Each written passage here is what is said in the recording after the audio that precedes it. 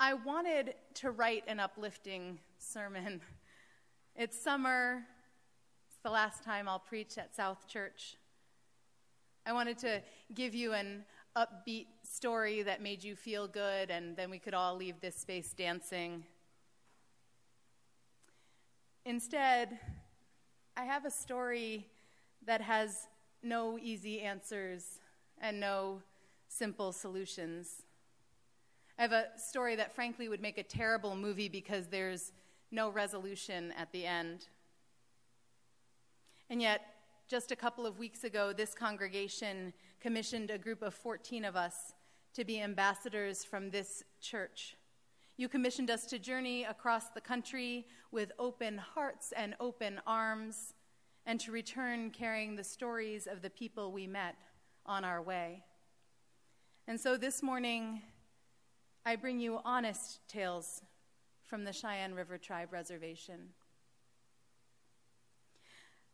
But before I tell you those stories, I feel compelled to try to explain how this experience sat differently with me than anything I've encountered before. As you may know, I've spent a fair bit of time in places where folks are living in tough economic conditions, from poor communities in Central America and along the U.S.-Mexico border to urban areas where, here in the U.S., where gentrification and lack of employment are pushing folks out of their longtime homes. I've been privileged myself to lead a life of relative economic comfort and stability. But I have spent this time with communities who have struggled under similar economic burdens to those that we encountered on the reservation. Lack of employment, lack of access to healthy food, failing schools, inadequate access to medical care, and on and on. I've also spent time in places that had even fewer economic supports than what we encountered on the reservation. I've spent time with undocumented communities that did not have Social Security numbers and thus were ineligible for food assistance or housing assistance. I'm not telling you this to create a who is worse off competition or to diminish the economic poverty that we saw on the reservation, which was brutal in its own way. But rather, what I want to point out is that economic poverty alone doesn't explain what I saw on the reservation. Economic poverty alone doesn't explain the state of hopelessness. It doesn't explain the level of substance abuse or violence. It doesn't explain fully the ruptures within the families and community. I have spent time in communities that were materially poor but wildly rich when it came to culture and hospitality and joy. But that's not what I saw in my week on the reservation. I've never before seen this level of community breakdown, this level of checked outness among the adults, this level of what I can only call spiritual poverty. And while economic poverty is obviously devastating, and it is a form of systemic violence that we must speak out against, in some ways it's relatively easy to show up and help out when that's all you're dealing with. You can make someone a meal. You can even build someone a house. On the other hand, hope, meaning, purpose, compassion, the ability to dream, those are things you can't show up and hand out. But what does spiritual poverty even look like? The truth is I can't put my finger on it exactly, but I have these couple of moments from the trip that just keep looping in my mind, and so the best I can do is share those moments with you. One day during the afternoon summer camp we helped to run, a little girl caught a frog. She took it home in a cup that afternoon, but as soon as she got home, her brother grabbed a pair of scissors, and cut the frog in half. The next day she came back and caught another frog, and I was left guarding the cup as she ran off to play. A group of kids gathered around me and asked if they could see the frog. But they asked it in a way that I wasn't particularly compelled to hand them the cup. So instead I asked them what their intentions were with the frog. And very matter-of-factly, an 8-year-old boy said, "We plan to kill it." And I said, "Why do you want to kill the frog?" And he said, "Because I can." During our week on the reservation, a 14-year-old girl in the community took her own life. A few days later, some of our Granby teens got into a conversation with some of the kids from the res all about suicide. After the conversation, one of them came to speak to me and said, "It was a fine conversation, but she was really startled by how nonchalantly the kids talked about suicide. I'm not sure if I'll do it. I might. I don't know what the future holds." Despite their sadness about the loss of their friend, they weren't willing to take suicide off the table as a viable option for their futures. The kids that our teens were talking to were all between 10 and 13 years old. An older woman named Barbara grew up on the Cheyenne River Tribe Reservation. She struggled with addiction in her younger adult years. At some point, she left the reservation. Things had gotten really bad for her, and she went to the nearby Rosebud Reservation. And there she encountered some elders who knew about the old ways, the old Lakota ways. They taught her how to sew the traditional star quilt. And the sewing of this quilt is knowledge passed down from the generations, but it also involves women sitting around together and talking as they sew, like many quilting communities. In her time away, she also found a religious community. In this case, it happened to be a Christian church. She drank from these two spiritual wells, and they impacted her profoundly. She gave up drinking. She gave up drug use. This is an incredible triumph, and it gave her back huge parts of her life, and it allowed her to show up in new ways to her kids and later her grandkids, several of whom she is raising. However, upon returning to her home community, she wasn't praised for this transformation. Instead, she was shunned. Folks who were still deep in their addiction dismissed her. People sneered at her and reminded her that she was still just a drunk. They accused her of acting like she was better than they were, asking, "Who do you think you are?" Barbara remains grateful that she found a way out of that old life, but staying on what she calls the straight and narrow path gets awfully lonely sometimes. So in our text for today, Moses is in the process of leading this whole community of folks through the desert. His people, as you know, were enslaved for more than 400 years in Egypt, and they were cruelly mistreated. They finally escaped slavery only to wander lost again without a sense of purpose.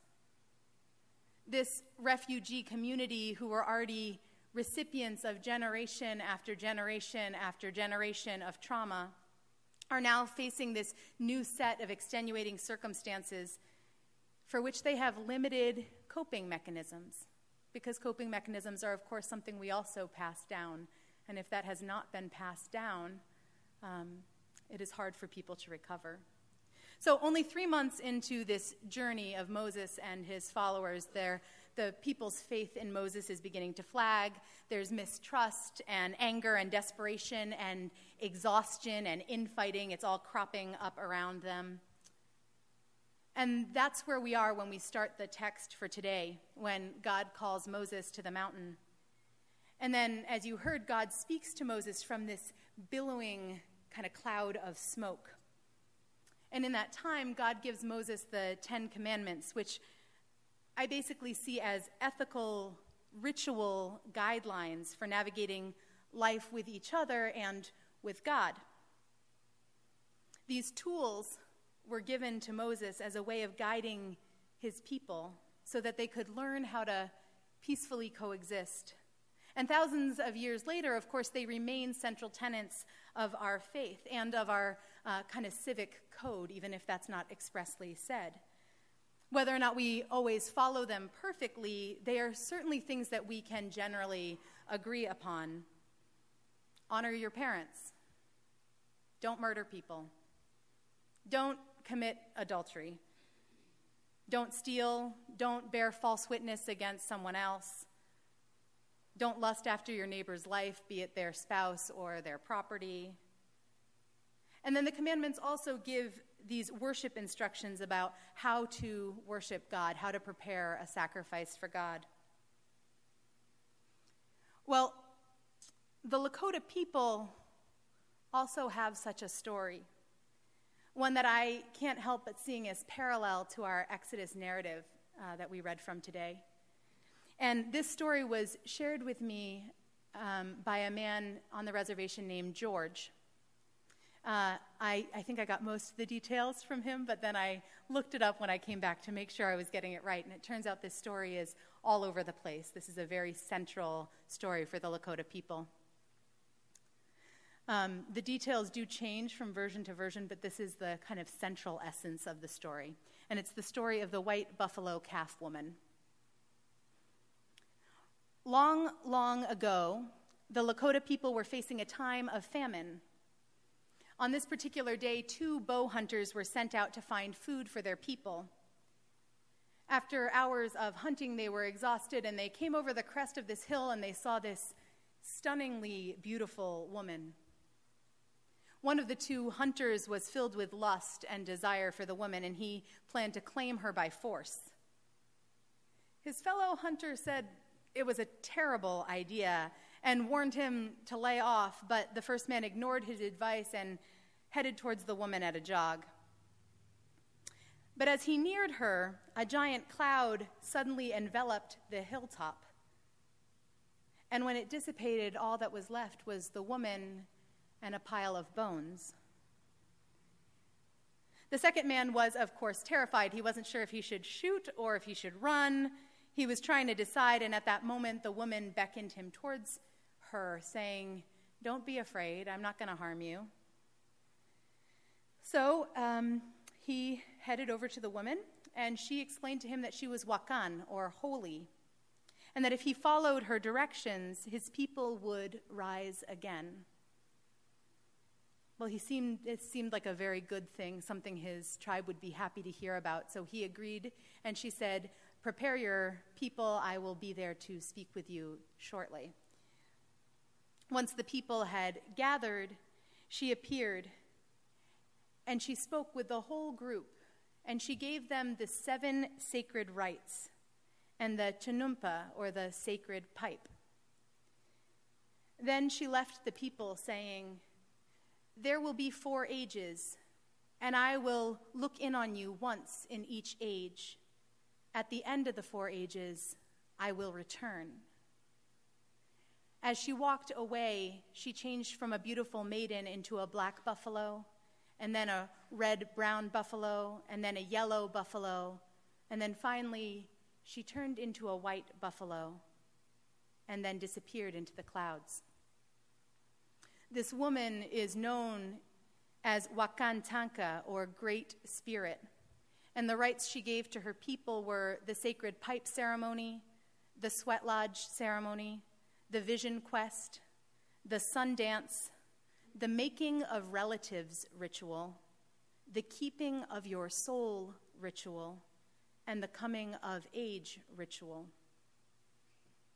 These rites were powerful tools for the Lakota. As one Lakota leader, Red Deer, wrote in 2001, "These ceremonies occur during different stages of human life and seasonal change. Though they are different in nature, the common focus among them all is the health and healing of individuals and the community. Proper, regular involvement in the essential community ceremonies was long seen as fundamental to Lakota healing. So what happened? Well, just in case you were thinking, this sermon's not so bad.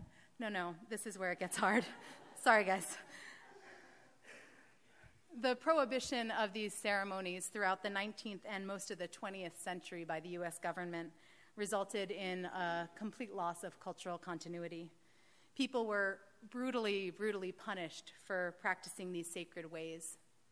Starting in 1879 and lasting until the late 1970s, incidentally, when I was born, this is not long ago, Native American children were taken from their families and forced to attend federally run boarding schools.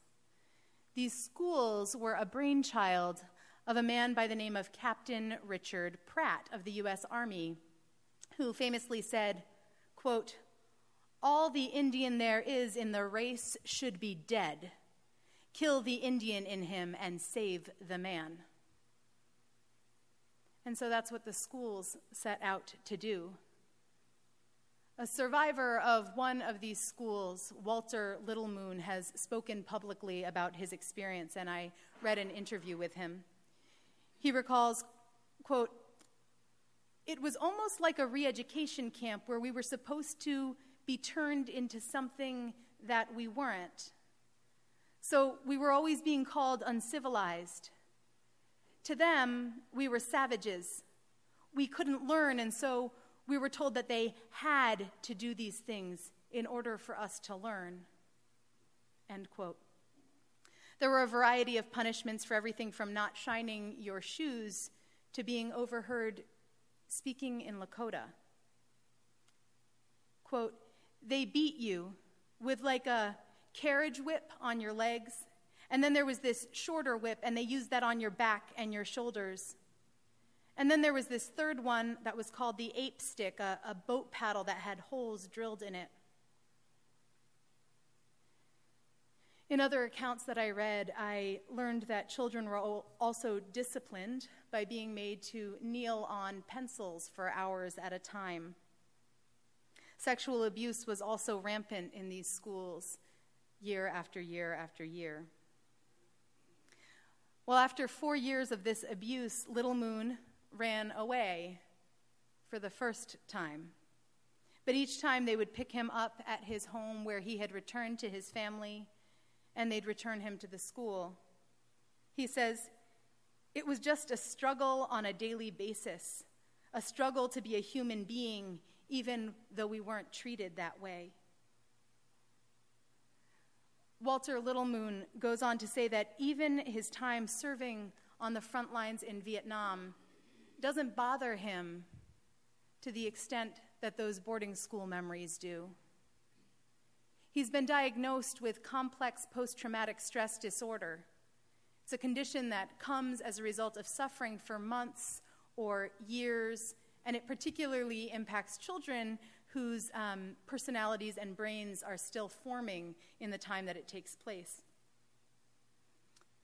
Telling Native American people to just get past it, to just let go of their boarding school experience, is like telling African Americans to get over the fact slavery happened, or the Jewish community to get over the Holocaust. This is a trauma that lasted for over 100 years, and its results were devastating. There was the loss of language, the loss of culture, and the loss of intra-community ties. It's this breakdown within the community. Well, on the Cheyenne River Tribe Reservation, almost everybody over the age of 47 was forced to go to one of these boarding schools. Generations of trauma, generations of cultural theft, generations of shaming, generations of being overtly told that you are less than embeds itself in a community, and those scars are all too visible when you're there. So, what do? How do we contribute to healing this community after all that has been stolen? Guys, I wish I knew. I wish I had some answer that we could all agree upon and then just roll up our sleeves and get out and just do it. I know that Simply Smiles is doing their best. They're offering kids hope and encouraging their gifts and talents and reminding them that they could have a future that looks different than the lives they see all around them. I know that Simply Smiles has partnered with Fairfield University and that Fairfield University has agreed to offer full scholarships and full room and board to any student from the reservation who graduates from high school and is ready to attend college. I know there's one young woman named Wambli, which means eagle in Lakota. She was visiting Fairfield University the same week that our group was in South Dakota. And yes, I think there is great hope in that. And I pray that Wambli finds her wings and she soars to new heights, and that other children watching her see that that is possible. But it's going to take dozens of young people like Wambli who not only sees an opportunity to leave their home and everything they've known, to be a part of a culture that feels foreign, to make it through university half a country away from their families. But then, after they've learned how to do that, it's going to require some of them choosing to go back to the reservation, a place where there's no opportunity and little hope. And as we see from Barbara, people do not always celebrate your successes. And even those lucky ones, the ones that we will have seen as success stories, they will have succeeded by learning to navigate our culture. We will call them a success because they have navigated our culture and graduated from one of our universities. And while that is wonderful, it does not give them back the Lakota culture that was stolen from them. So often these service trips are hard physical work, yet participants can leave feeling good about themselves, certain that they're leaving that community a little bit better than when they arrived. I'd like to believe that our time on the Cheyenne River Tribe Reservation contributed to some greater good. But it wasn't a trip that left me with a do-gooder glow at the end, and I know from talking to other participants that I am not the only one who left feeling more hopeless than when I arrived. This was a trip that exposed me and the rest of our group to a community that is haunted. I leave this experience feeling both guilty and sad. But there is one thing I know that we can do. Knowing this story gives us the power to keep retelling this story and opening people's eyes to the harm that has been done and encouraging them to support hope-bringing programs happening on the reservation, this one and many others.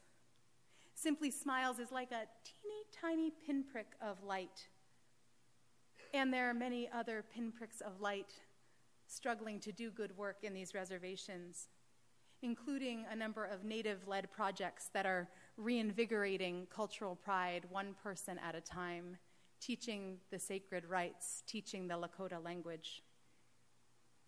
And so today, rather than uplift you, I give you the sacred gift and the sacred burden of these stories, trusting you to keep telling them until the day when white buffalo calf woman returns to her people and guides their spirits home once again.